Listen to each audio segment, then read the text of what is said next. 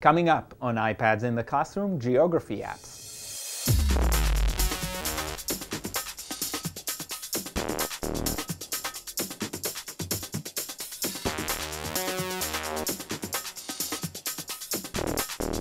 Hi, my name is Guy Trainin, and this is iPads in the Classroom from Tech Edge, and today we're talking about geography apps. And geography is something that comes up in a lot of grades in different ways, and we've talked about different mapping and other apps, and I'm going to talk about some apps everybody's familiar with, but from a somewhat different perspective, and then a few new apps that I really like. So let's start with one of the basics. Google Maps is a great app, and what I love about this is that you can explore things near and far very easily. So for example, if we're exploring our own neighborhood, it'll zoom in, right?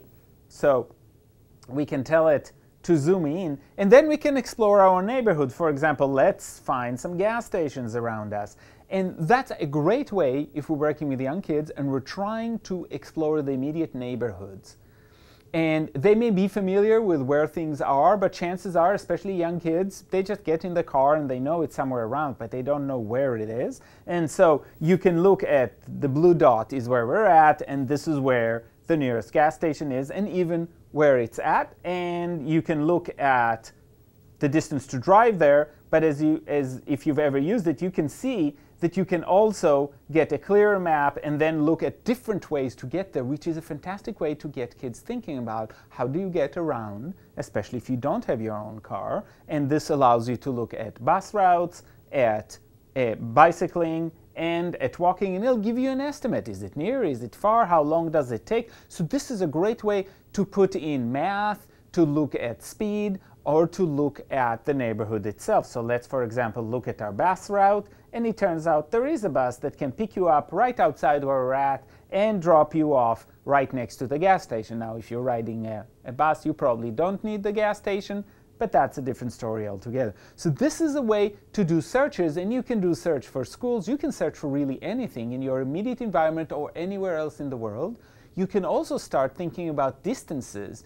For example, how far away is, let's say, Los Angeles from where we're at right now? Kids don't necessarily have a sense of that, so this is a great way to start getting those senses for places that are farther away and start finding the way that it is. So this is a great way, and I really recommend, before we get to complicated things, before we really use sophisticated apps and quiz apps and all of that, this is a great way to explore. It's available for everybody. It's free. It's across devices.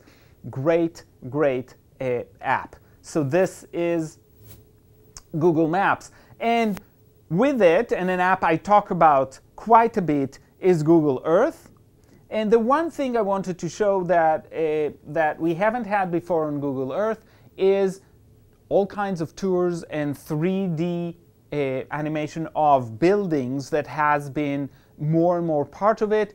It has been on the computer for quite a while, but on the iPads it's taken quite a bit of time to get there. But as you can see, we're looking right now, we're visiting Rome, and this is the view from above for a specific area in Rome. And I just wanted Rome because it's got lots of buildings and interesting sites. And what you can see is we can see the area.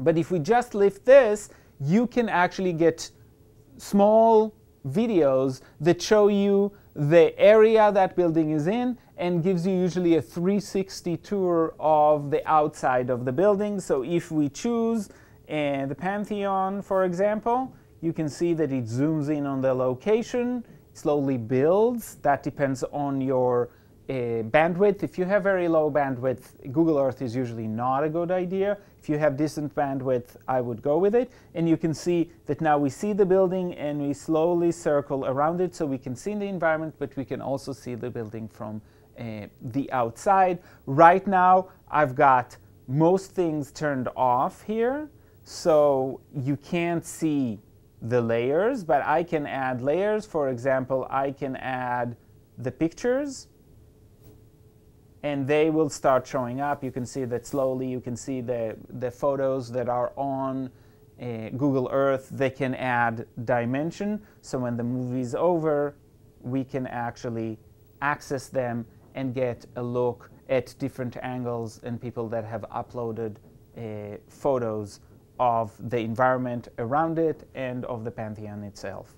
So you can see that this is there, and you'll have lots other ones from different perspectives. So it's a way to explore buildings and locations and not just the area around it. So this is another great feature that is available on Google Earth. And if you're studying about any other country or even about your own community, so we can go to our own community, right? And we zoom out and cross the ocean and get back to Lincoln, Nebraska, and we can do the same exact thing. So Rome is really exciting, but if we're in first, second, kindergarten, and we're learning about our own neighborhood and our own city, this is an opportunity to do the same kind of thing. And you can see that there are different tours. For example, there's a tour of Memorial Stadium. So we're zooming in. Let it build for a second. And then do the visit and the 360, and you can see how many photos are shared here. So this is a great way. Again, you can explore your own community, or you can explore a community anywhere else. Kids can explore the communities where the parents came from, grandparents, family a long time ago, or a country they're studying. So this has a lot of uses that you can do in the classroom. And I think that this new addition of the 3D buildings and the ability to see these mini tours is really powerful to get the dimensions and to get the sense of what the building looks like, not just as a 2D photo, but actually, or from above, but actually just the whole dimension of that.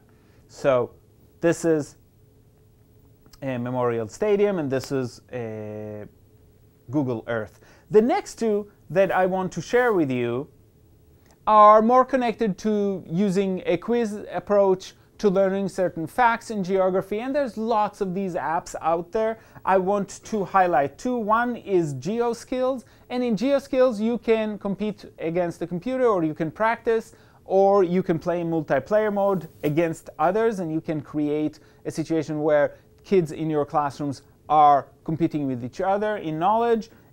I'll show you the practice mode.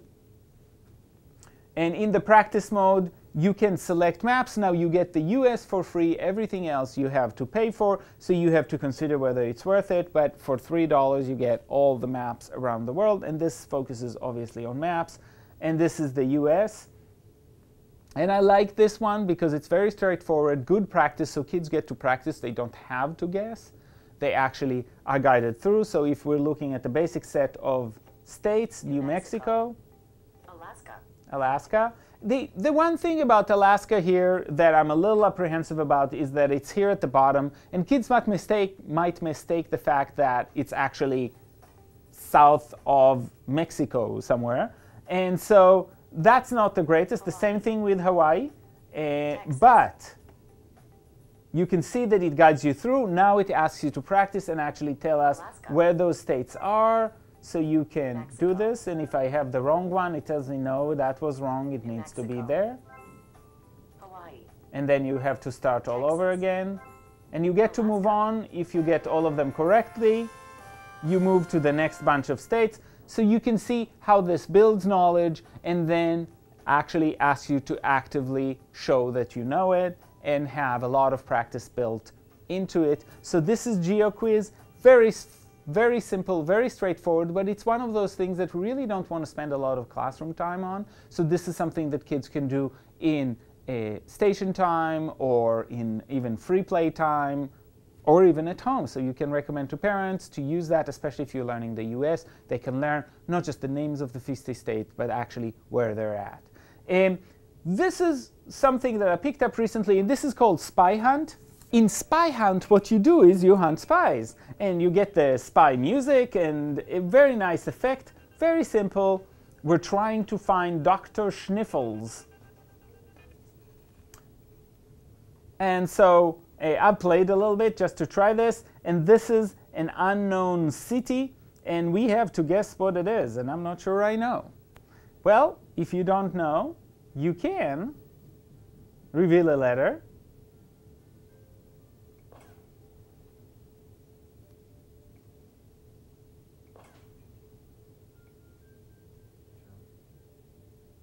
Oh, is this a country? Oh, maybe I should have.